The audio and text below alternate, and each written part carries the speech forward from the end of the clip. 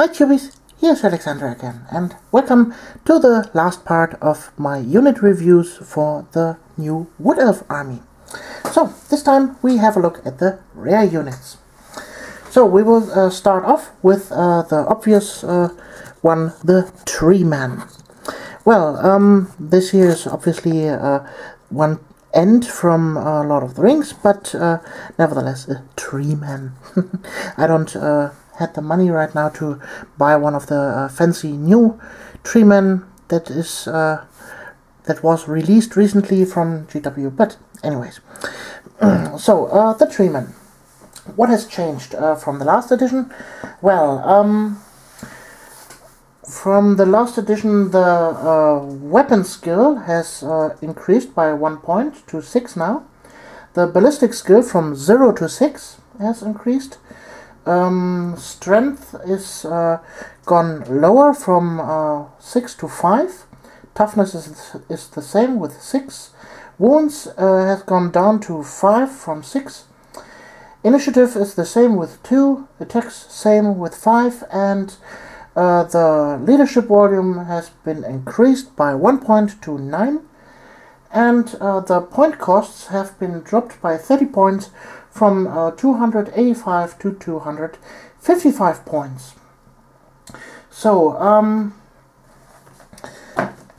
other than that, what has changed also? Well, the size of the base has been increased. So, this here is the first Tree Man size from the, well, second edition. Then the Tree Man from the previous edition was even a bigger base size than that, the normal big one. And nowadays the Tree Man is on a chariot base, so the real big base. So I'll show you the difference. Here on my Mornfang Cavalry, this is the chariot base. You see the difference in size, and well, the Tree Man is facing this direction, so this is now here the place where the enemies can attack the Tree Man. And well, this is a big downside to the new Tree Man, I would say. Only the base size alone, 50% more models can attack him. That is quite an impact for the Tree Man. But we digress. What else has the Tree Man to offer? He has a scaly skin with a 3+ armor save and 6+ ward save for Forest Spirit, Terror, Stubborn, Tree Whack that grants him a model with this special rule can choose to make a single Tree Whack in place of making his normal close combat attacks. If a model is making a Tree Whack, it must be declared before rolling to hit. To resolve a Tree Whack, nominate an enemy model in base contact. That model must pass an initiative test or suffer d6 wounds with no armor save allowed. So in the old edition, I believe this was all attacks are exchanged for strength 10 hit or something like that. So let's see. Tree Man. No, actually he doesn't had something like that in the old edition. Oh, or did I miss something? Well, anyways, this edition is gone anyways, so it doesn't matter. So, well, this means he is quite capable of taking off monsters. He can now also take Strangle Roots. This is a shooting attack with 12-inch range and strength 5, multiple shots d6 + 1. And with his ballistic skill of 6, it's quite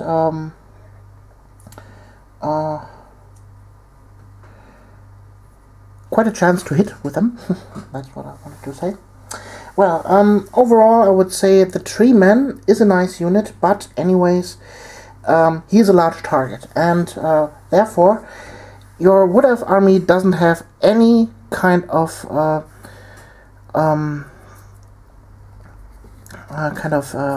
it's called, cannons, bolt throwers, and war machines. That was the word. Wood elves don't have any war machines to counter enemy war machines, and so they are solidly counting on your way watchers, your how are they called? Core units. Guard, Giants. Oh, come on. Your Glade Riders, that was the name. Wood elves are supposed to rely on the Glade Riders to outflank as fast as they can to deal with enemy war machines, to well, save your tree men. But if you can't do that, your tree man is gone in 2 turns. I promise you that. He's a large target. He's a very large target, and well, you can't hide him anywhere. And 1 or 2 cannonballs from a dwarf cannon, from a ogre iron blaster, or an empire great cannon, and he's gone. Bolt throwers from the dark elf and the high elves will pierce him to death, and all these war machines have no armor saves allowed, so his scaly skin of 3+ doesn't do anything, and a 6+ ward save is like paper, so it's like nothing. If you want to field a tree man, then field 3 or 4 and a tree man ancient at the same time. Then you have a chance to do something with the tree man, but just 1, and he's gone in 2 turns. This is just a waste of points. So, other than that, really nice miniature. Every wood elf army should have one. So, next on the list are the Way Watchers. Oh no, let's hide them back for the last. Let's talk about the Great Eagles first. Great Eagles are, well, in all High Elf and Wood Elf armies, a nice addition. For 50 points a model, weapon skill 5, strength toughness 4, 3 wounds, initiative 4, 2 attacks, leadership 8, flying monstrous beast, unit size 1+. So this is a really nice, easy unit you can always include into your army if you have some points spare to deal with enemy war machines, like I said before, to support your tree men maybe. That's a good unit. If you don't want to waste your points on the how are they called? The Warhawk Riders, then you can go for them. Warhawk Riders, you need a unit of 3+. The Great Eagle you can throw in 1+. So it's much more flexible than the Warhawk Riders. Well, the Warhawk Riders can shoot a little bit, but who needs that? In a Wood Elf army, almost everything can shoot, and so this 3 shots won't do anything. So, Great Eagles, yes, if you have the points spare, you can take them, but they are not a must. They are simply nice. So, now let's come to the bread and butter of the Wood Elves. This is one very old model from the 2nd edition, from the Way Watchers. I have all 5 of them from the old ones, and I have ordered the last edition metal ones. And rumors I will come to later. Well, Way Watchers, where were we? Okay. With weapon skill 4, ballistic skill of 5, and 2 hand weapons, they are already a threat. But it gets better. They have Azrael longbows, like all the Wood Elves, so armor-piercing shots with strength 3. And they have hawk-eyed archers. This is a wonderful, wonderful new rule for the Way Watchers, and man, you really, really want at least one 10-man unit of Way Watchers in your army. You won't leave home without them.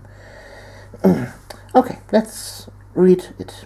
Before a model with this special rule makes a shooting attack, decide whether it will make a fast shot or an aimed shot. If the former is chosen, the model's missile weapon has the multiple shot 2 special rule for the duration of the attack. Well, that's nice. So a 10-man unit has 20 shots. With ballistic skill of 5, you hit on 2 pluses with -1 for that. 3 plus, that's quite an impact.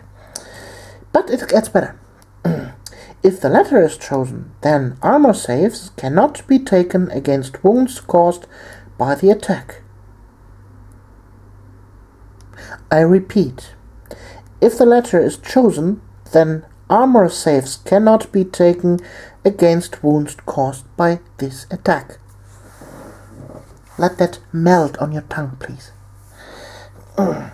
This means models with an armor save of 1+, like for example Empire Knights of the Inner Circle or Chaos Knights or anything other with a big armor save, will melt like butter in the sun by these Way Watchers. And for 20 points a model, you want a lot of them. So that wraps up the unit composition. Yeah, they are skirmishers, so they are quite mobile, and almost all of them can shoot. And they are scouts. Forest walker always strikes first, so the whole wood elf deal. Nice ones.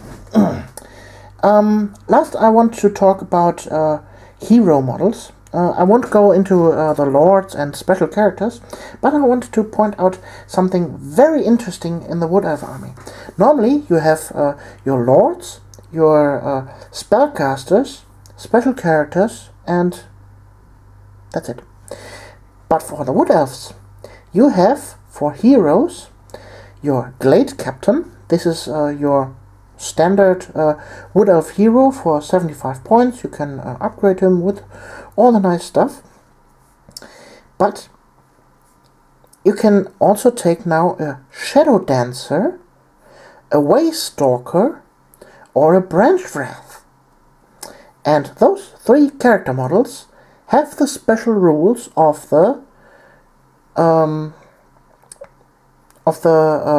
units they are coming with. So, for example, this here, half-painted miniature, would be a Way Stalker nowadays. This means this miniature has now the special ability Hawk-Eyed Archer from the Way Watchers. And you can include him in this unit, and they will run with them. They have Scout, Sniper, Forest Stalker, all the rules that this unit has.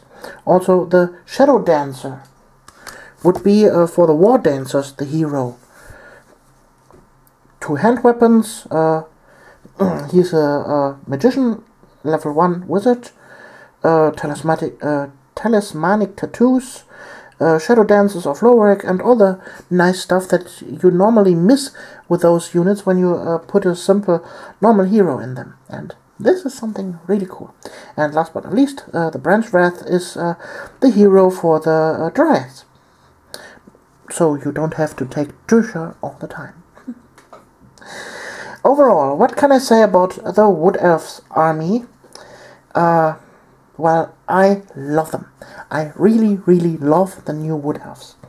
I can highly recommend the new Wood Elf army to everyone who likes, well, Wood Elves, elves in general, and an archer army who with hit and run tactics, and well, you want to poke the opponent here, poke him here, and strike in the middle.